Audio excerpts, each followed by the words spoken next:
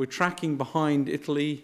We're following the same sort of path. What do I expect to see happen? I think this week's difficult. I think this week we're going to see a further increase. Thereafter, we should see a plateau as the effects of the social distancing come through. That plateau may last for some time and then begin to decrease.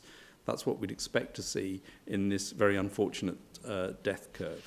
We're now at a stage when you can begin to see the flattening. We'll look and see where the peak is and when we are firmly the other side of it in terms of numbers coming down.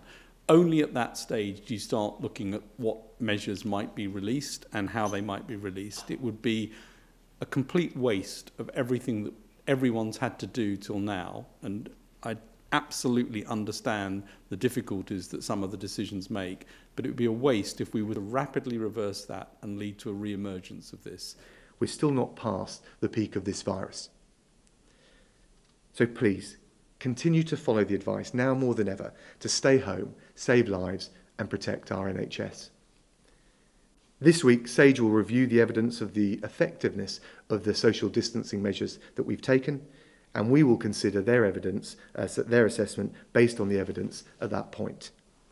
I should say we don't expect to make any changes to the measures currently in place at that point, and we won't until we're confident as we realistically can be, that any such changes can be safely made.